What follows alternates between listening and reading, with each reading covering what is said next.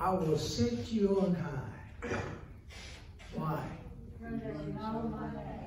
Why? Why are you set on him? Praise the Lord. Yeah, God said, I will set you, Psalm 91:14. I'll set you on high because you know my name. And Jesus said in the book of Hebrews, I will declare your name. Father, I'll declare your name to my brother. You know why I know why his name is Jesus? Because this Holy Ghost told me so. Jesus is the Holy Ghost. Hallelujah. Praise God, praise God. We'll just talk about God. Did you know the Bible says God is invisible? Anybody know that? Yes. Do you know how many times the Bible says God is invisible? No. 4 times. And there's other scriptures that kind of lean that way. But we'll just start at Romans 1:20. That's a good place to start. Praise God. I think maybe we ought to back up to verse 18. Let's back up to 17. Praise God.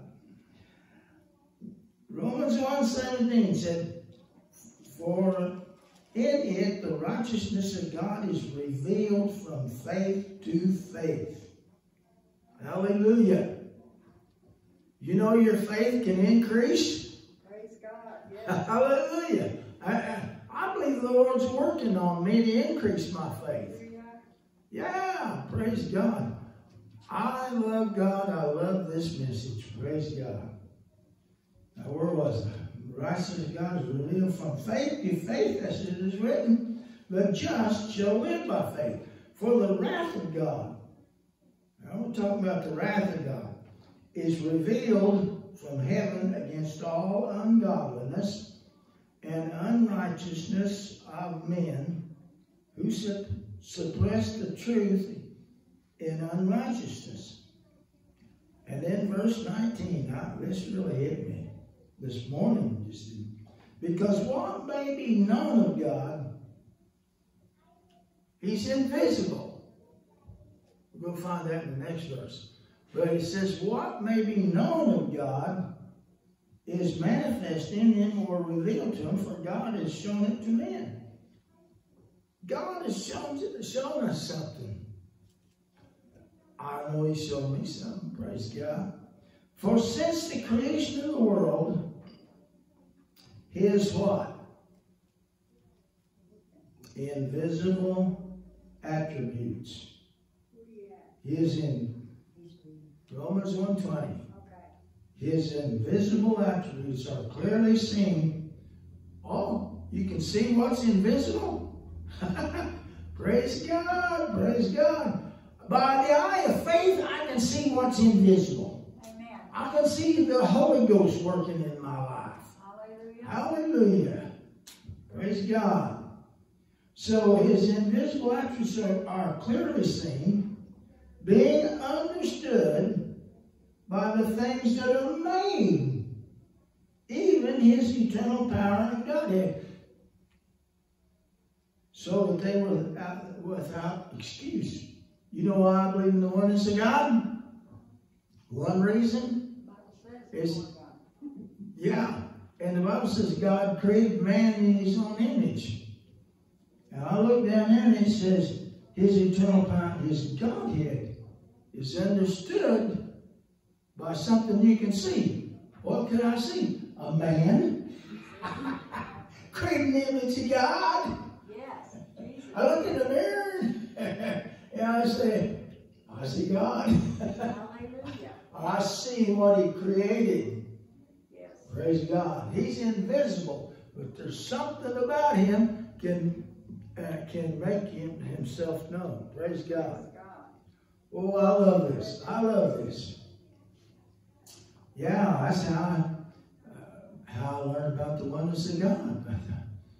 He created Adam in his own image. So I look at Adam and I get a picture of what God looks like in my mind, you know. Praise the Lord. You can't see God, but you can see something that represents God. Right.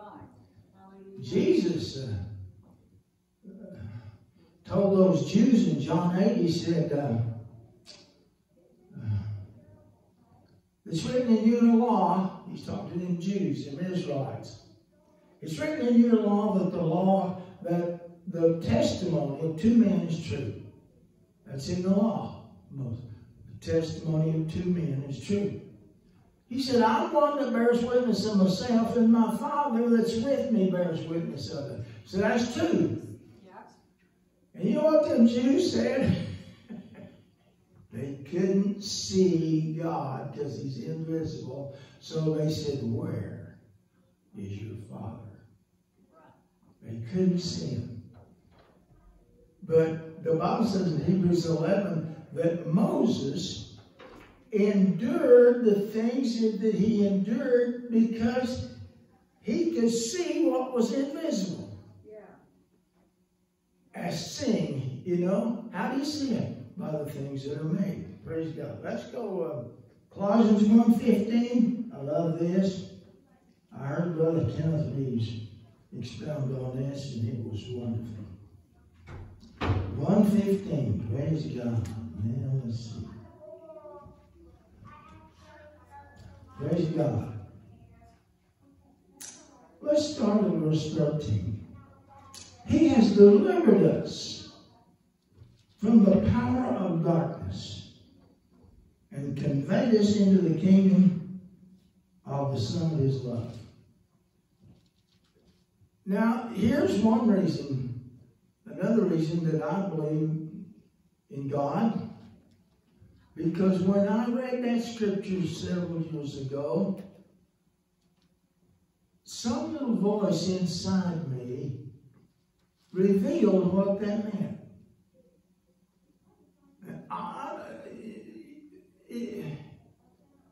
If it got revealed to me, who did it? The Holy Ghost. Yeah.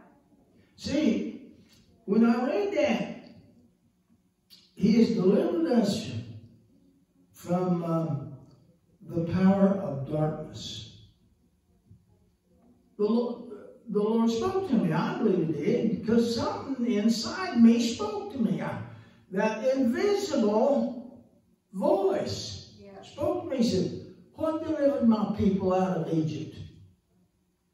I said, the blood you put on the doorposts. He said, that's right. But now look at this. He conveyed, the old King James says he translated us into the kingdom of God's Son. He said, what put my people into the kingdom of God? What did I tell Nicodemus? See, the blood had already done its function by bringing you out of sin. Right. Hallelujah. But it takes, if you want to get the kingdom of God, you get baptized in Jesus' name, baptized with the Holy Ghost. That puts you in. Hallelujah. Praise God. Hallelujah. That makes you a joint heir. You know, everybody don't know this. Most people are just living in redemption. They think they're born again or not. Praise God. Anyway, let's go a little farther here, because I want to see about God being invisible. Verse 14 says we have redemption through his blood, the forgiveness of sin. And verse 15 said he is the image of the invisible God. You know what that says to me? When you see Jesus, See God. you see the invisible. Yeah. Praise God. When you see Jesus, I haven't literally seen Jesus in the flesh, but that little voice I told you about that spoke to me about the blood and the water and the Spirit, where'd that come from? That's the invisible Holy Spirit of God revealing things to me. Hallelujah. Hallelujah, Jesus. I got the best thing in the world. Did you ever hear me say that? I got the best thing in the world. Praise God. And it's going to get better. The best is yet to come. Praise the Lord. He's the image. He's what you can see and what you cannot see. He's the image of the invisible. So he's the image of he's what you can see and what you cannot see. He's invisible. The image of the invisible God. He's the firstborn over all creation. You know what that means? He was born before anything was created. He had to be brought forth before anything could be created. So he's the image of the invisible. He's the firstborn of all creation. And he tells you why he's the firstborn of all creation. For by him all things were created that are in heaven and that are on earth, visible and invisible. There's things you can see. There's things you can't see. I can't see electricity, but occasionally I felt it. Praise God. Whether stones or dominions or principalities or power, all things were created through him and for him. That makes me think of Revelation, I think it's chapter 5. It said God created all things for his own pleasure. And you know, if he created all things and he created me, then he created me for his pleasure. Hallelujah. Praise God. Oh, Father, I go with this, the better I like it. Hallelujah, Jesus. Praise God. 17. He is before all things, and in him all things consist.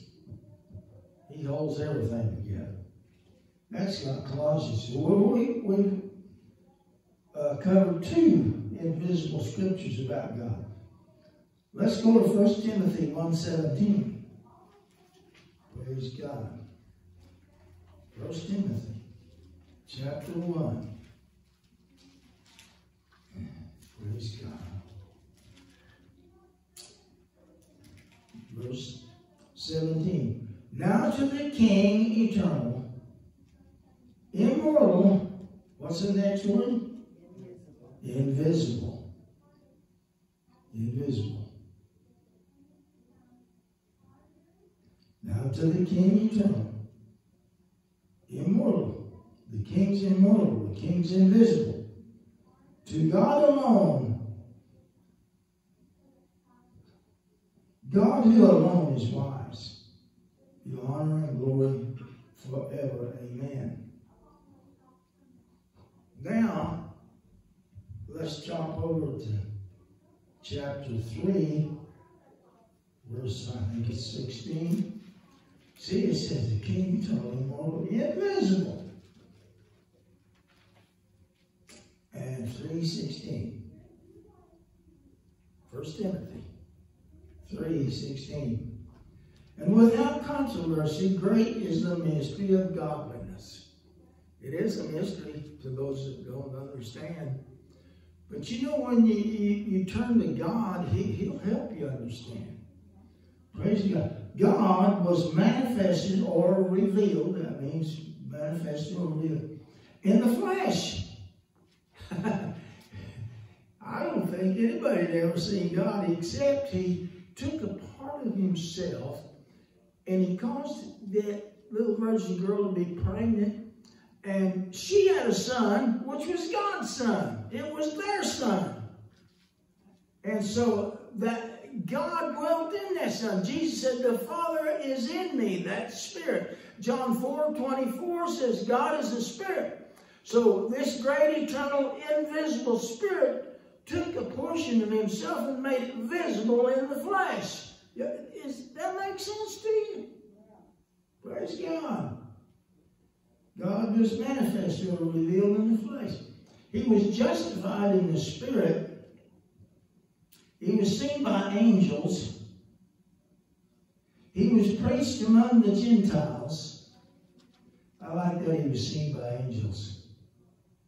Praise God. He was believed on in the world. He was received up into glory. Who was received up to glory?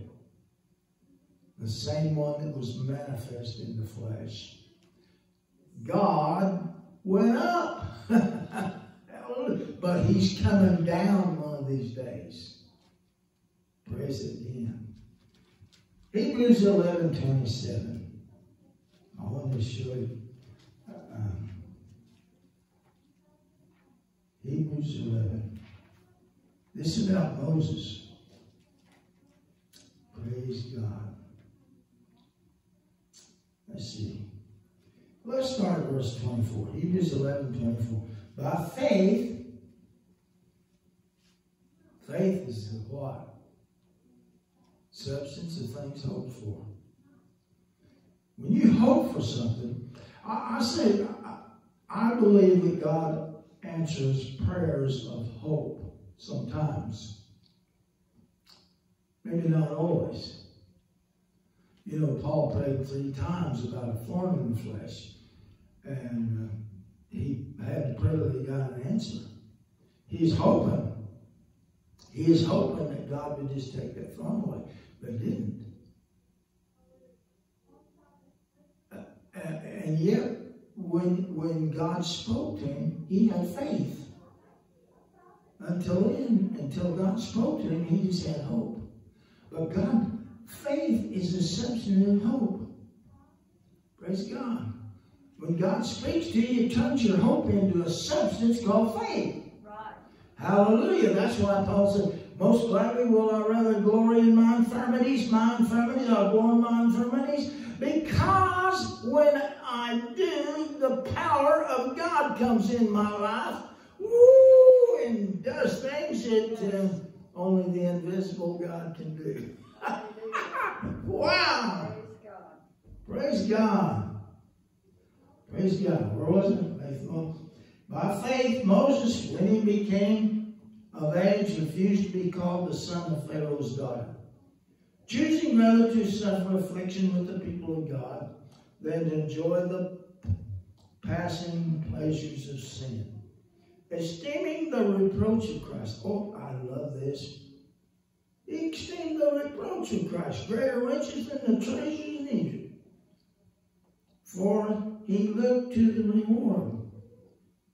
Is your eye on the reward? I like Brother Ali's testimony. His eye is on the reward. Praise God. By faith, Moses forsook Egypt, not fearing the wrath of the king, for he endured how? How do you endure? Seeing him who's invisible. Seeing him who's invisible. This invisible God has a way of revealing himself to you. Praise God. He revealed himself to me in more ways than one. The first time is when I got saved. God, something was drawing me to accept Christ. And when I did, something happened inside me, and it's still in the process of happening. Praise God. Praise God. Don't you love Jesus? Amen. Praise God. He's building my faith. Jesus. You know, God has worked in my life recently. They took me down that heart hospital here a while back and stuck a thing in me. You know, I was out for a while. I guess it was. They said it was. Anyway, here I am. Praise the Lord. Praise God. Better than ever. Yeah, praise the Lord. Yeah, it's just different now. It's just different now. Praise God.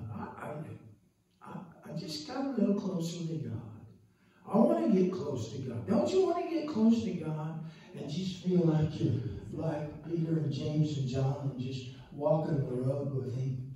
Yeah. Hallelujah. Praise God. Well, I'm through.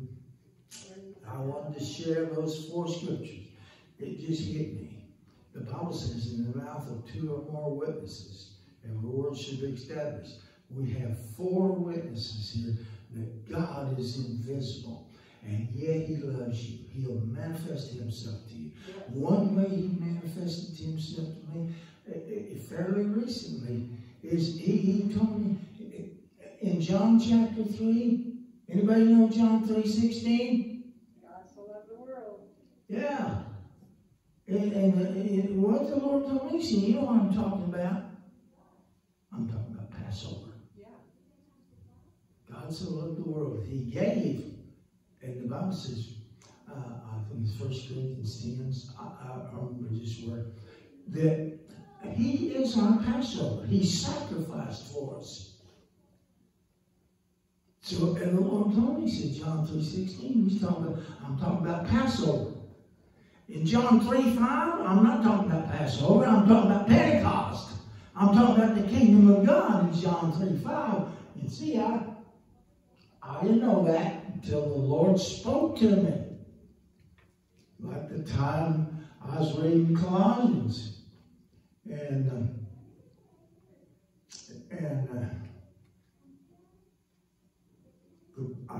he said, what deliver my people? I said, the blood. He said, how did I tell Nicodemus to get in the kingdom? Hallelujah. See, you know, that's why I love this message. Because people, they have an experience with the Lord and they think they're born again. And here, let me say this again. I've said this before. John 3 is the only place you find plainly the instructions to get in the kingdom. You find other places where it's referenced about the kingdom of God. But if you want to know how to get in the kingdom of God, read John 3:5. It tells you how to get in the kingdom of God. The blood does not have anything to do with getting you in the kingdom. The blood is an exit. I like to say it that way. It's an exit. It brings you out. Yes. But after you're out, you can get baptized in water and spirit, and then you're in. Not out. You're in the kingdom. Praise God. Well, I said us through. Anybody have any thoughts? Anybody love this message? God is one. The Bible said a mediator, he don't mediate for just one person. But God is one. The Bible says God is one. And I've said this before, but I said, you cannot find the term God the Son in the Bible. You can find the term the Son of God in the Bible. Right. He wasn't a secondary God. The God part of Jesus is the only God there is, which is God the Father. Praise God. Let's stand. Hallelujah. Praise the Lord. Hallelujah, Jesus. Lord, I want to worship you. I believe in you. I believe in you. I believe that these things in the Bible that I've seen about the Godhead and what you've done and what you are doing, I believe is a revelation of your Spirit. I'm grateful to you. I'm grateful to you, Lord. I want to walk with thee. I want to walk with thee. I want to be close to you, Lord Jesus. I pray this morning, God, that these people that's here listening to me, Lord, I pray they'll want. Stir up the Spirit in them. Yes, God. Like I read just a day or two ago, you stirred the spirit of Cyrus, the king of Babylon, Persia. You stirred his spirit until he wanted to build a temple unto God. You can stir these people, Lord. You can stir somebody, stir their hearts so they want to walk with you, Lord. Yes, Lord. Thank you. Oh, God, I love you. Go with us. And thank you for your blessing. In Jesus' name. Praise God. Amen.